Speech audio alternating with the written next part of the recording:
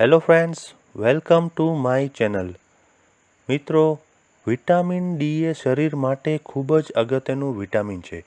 Vitamin ડીની ઉણપથી શરીરને ઘણા બધા રોગો થઈ શકે છે.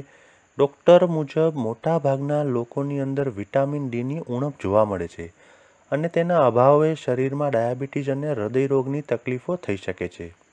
એટલું જ નહીં, તાજેતરમાં કરવામાં આવેલા એક અભ્યાસમાં જાણવા મળ્યું છે કે જે લોકોમાં વિટામિન ડીની ઉણપ હોય છે તેમને બ્રેસ્ટ કેન્સર થવાનું જોખમ પણ વધી જાય છે. માટે આપણે આપણા શરીરમાં વિટામિન ડીની ઉણપ ન થાય તેનું ખાસ ધ્યાન રાખવું જોઈએ.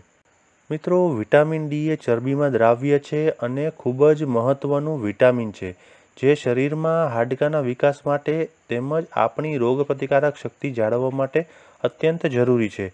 આપણે દિવસ દરમિયાન જે ખોરાક ખાઈએ છીએ તેમાંથી મળતા વધારાના કેલ્શિયમને વિટામિન ડી લોહીના પ્રવાહમાં વહેંચી નાખવાનું પણ કામ કરે છે. અપૂરતા વિટામિન ડીને લીધે નાના બાળકોમાં સુક્તાન અને પુખ્ત વયમાં ઓસ્ટિયોપોરોસિસનો રોગ થઈ શકે છે. વિટામિન ડીની ઉણપથી હૃદયની વિકૃતિઓ, સંધિવા, હાઇપરટેન્શન, ડાયાબિટીસ અને કેન્સર જેવી અનેક સ્વાસ્થ્ય સંબંધી સમસ્યાઓ ઊભી થાય છે. વિટામિન ડીની ઉણપ પારખવા માટે રક્ત પરીક્ષણ એ સૌથી વિશ્વસનીય માર્ગ છે તેમજ રક્તમાં વિટામિન ડીનું સ્તર માપવા માટેનો એ સૌથી અસરકારક રસ્તો છે. તો મિત્રો, આજના આપણા વિડીયોમાં વિટામિન ડીની ઉણપના લક્ષણો અને તેના ઉપાયો વિશે ચર્ચા કરીશું. પરંતુ આગળ વધતા પહેલાં મિત્રો, તમે હજુ સુધી આ ચેનલ સબસ્ક્રાઈબ ન કરી હોય અથવા તો તમે આ ચેનલ પર નવા હો તો કૃપા કરી આ ચેનલને સબસ્ક્રાઈબ કરો અને બાજુમાં આપેલા બેલ આઇકન એટલે કે ઘંટી બટન ઉપર ક્લિક કરો જેથી આવનારા મારા તમામ વિડીયોઝની તમને ઇન્સ્ટન્ટ નોટિફિકેશન મળે.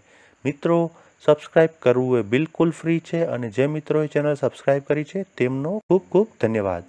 ચાલો મિત્રો, આગળ વધીએ વિટામિન ડીની ઉણપના લક્ષણો સાથે.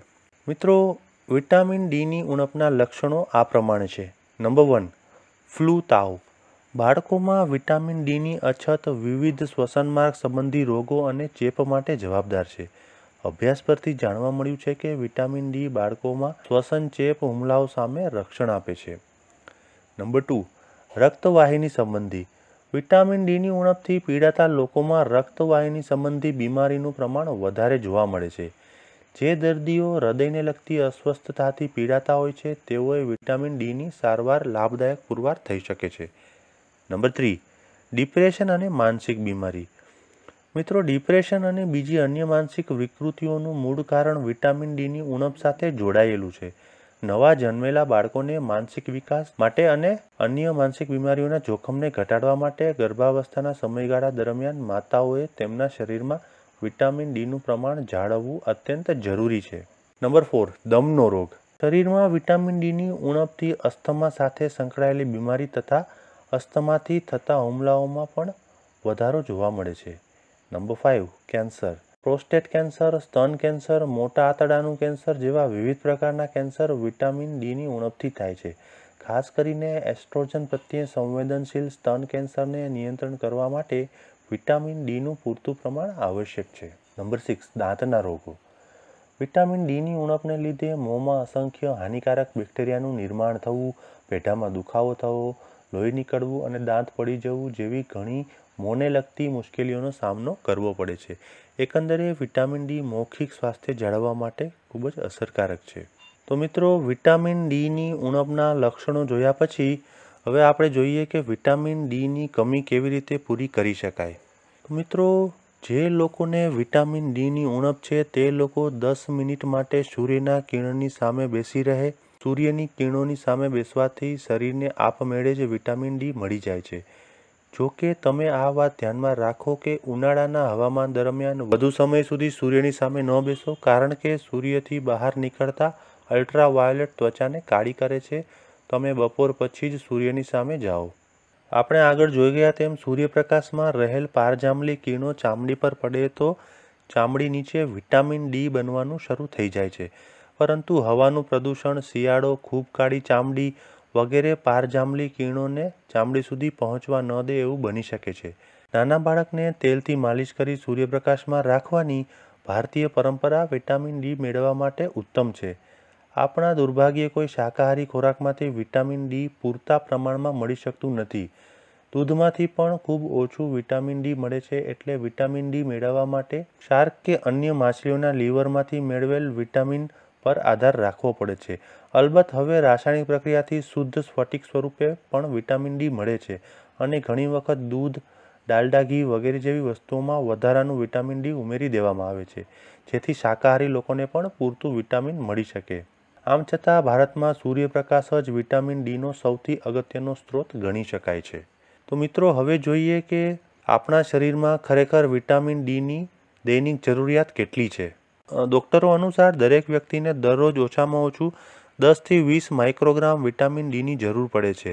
તેથી તમે પ્રયત્ન કરો કે રોજિંદા તમે તમારા શરીરમાં આ જથ્થામાં વિટામિન ડી આપી શકો.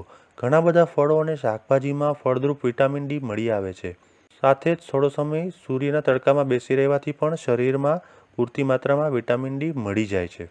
મિત્રો, હવે જોઈએ કે વિટામિન ડીનો ડોઝ વધી જાય તો શું તકલીફ થઈ શકે છે. બીજા કેટલાક વિટામિનો કરતાં વિટામિન ડી એક અગત્યની બાબતમાં જુદું પડે છે. જો આ વિટામિનનો ડોઝ જરૂર કરતાં વધુ પ્રમાણમાં લેવાય તો ભારે નુકસાન થઈ શકે છે.